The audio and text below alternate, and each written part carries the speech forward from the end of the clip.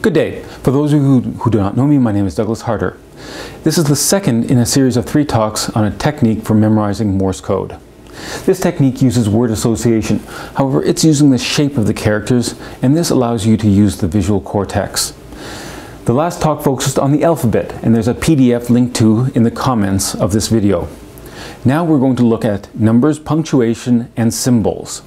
Now in the last talk we looked at the alphabet, and we saw that short letters could be used to represent dots, while tall letters and capitals could be used to represent dashes.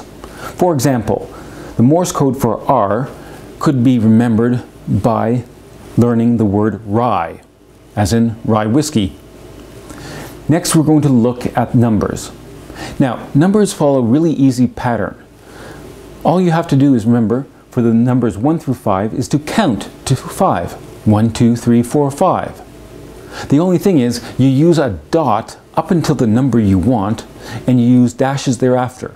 For example, the Morse code for 2 is 1, 2, 3, 4, 5, while the Morse code for 4 is 1, 2, 3, 4, 5.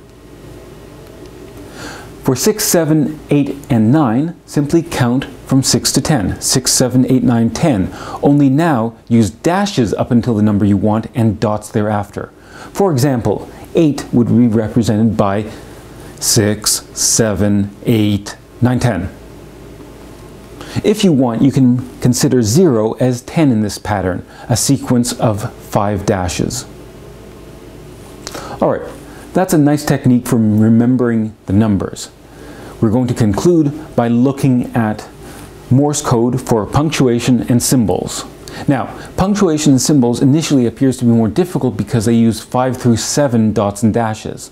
But remember, we're just learning a mnemonic word or phrase. So for example, the period can be remembered by just remembering stop it. The comma. Well, the comma does look like a plow, and therefore that's an appropriate mnemonic as well. The colon, 2 dots. Well, the original word pylon meant the Egyptian architectural structure where you had 2 tall towers on either side of an entrance. Consequently, pylon is most appropriate for the colon. Pylons is most appropriate for colons. Given the state of English grammar these days, the semicolon is in a way going the way of the dodo. Consequently, I just remembered do. As for the question mark, remember the question and how. That's a nice way of remembering the Morse code for the question mark. To remember the Morse code for the exclamation mark, remember to yell. The apostrophe was a little bit more difficult, just because it's hard to find words that have 4 tall characters in a row. But rhythm, as in rhythm and blues, seems to work quite nicely for me. What does a quotation mark do? Well, quotation marks will separate out a quote. The dash does look like a barrel, and parentheses are used to surround text. Consequently, we start with a hedge, and once we're finished, the text has been hedged. The slash, well, slashing is something that is done with a knife. The plus symbol does vaguely represent the shape of the club's suit. If 2 things are at the same height, they are level. So if they have equal height, they are level. The underscore is so flat, although I can't see anyone using the underscore in Morse code. For the ampersand, you can remember the word again.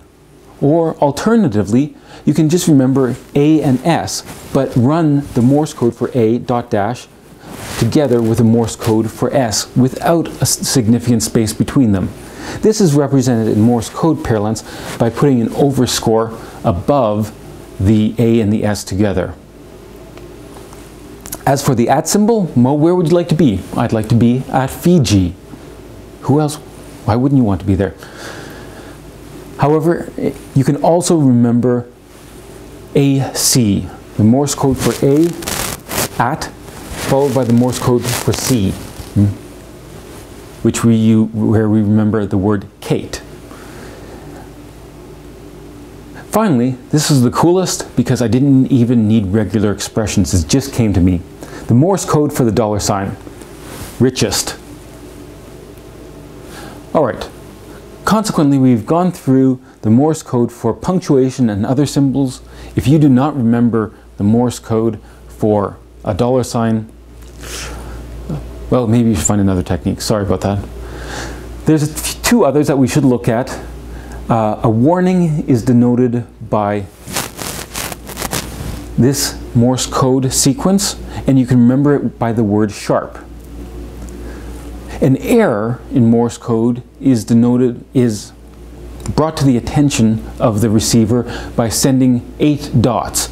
So you can either remember one error, or you can just remember that this is just essentially 2 H's juxtaposed.